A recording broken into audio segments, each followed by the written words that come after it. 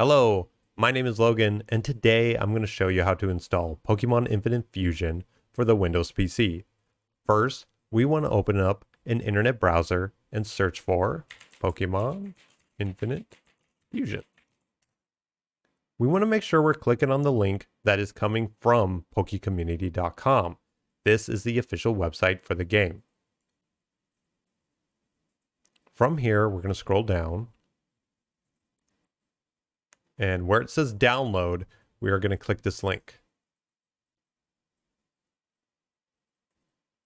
Now the file we want is infinitefusion.zip, not infinitefusionpatch.zip. This is for people who already downloaded the game and want the newest version.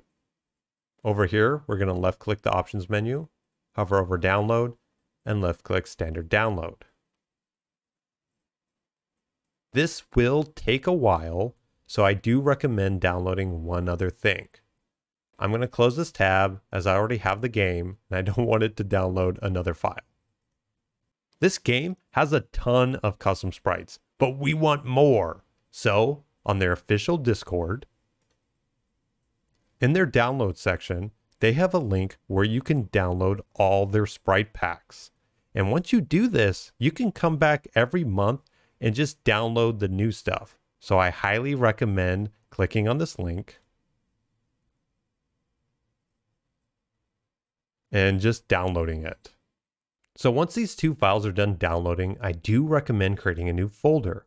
I have created a folder called Pokemon. I would cut and paste the two files into this new folder that you have created. The next step is extraction. We want to extract infinitefusion.zip first. Depending on what software you have, you may have good luck or bad luck. I recommend just trying out whatever is built into your computer first. So usually you're just going to right click and hit extract all. And by default, it should be in the folder you created. Now, I didn't have any luck with what is built into Windows 11. I have WinRAR, which if I right click and do open with and hit WinRAR,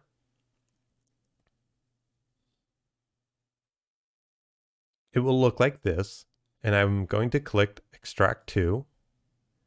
And by default, again, it's extracting to the folder I created.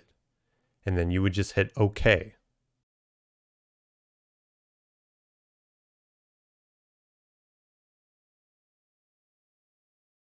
So when the game has finally been extracted, we want to extract the sprite packs.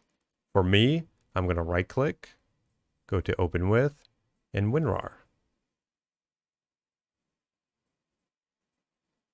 And now for you, it may just be as simple as double clicking the file and going through the process. But here, inside WinRAR, I do want to go inside this folder. And I am going to left click custom battlers and hold shift and then click unfused icons. I want to extract these folders and not the sprite packs folder that we can see up here. So we're going to click extract to. And then we're going to go to our Pokemon folder. And inside, we want to hit graphics and hit OK. This window should pop up and we want to hit yes to all. This will start the extraction process and it will take a while. So again, have some patience. So once the sprite packs have finished extracting, we can go into the Infinite Fusion folder, and all you have to do now is double click game.exe. Now this window will stay here for quite a while. As you can tell, there are a ton of sprites that it needs to load.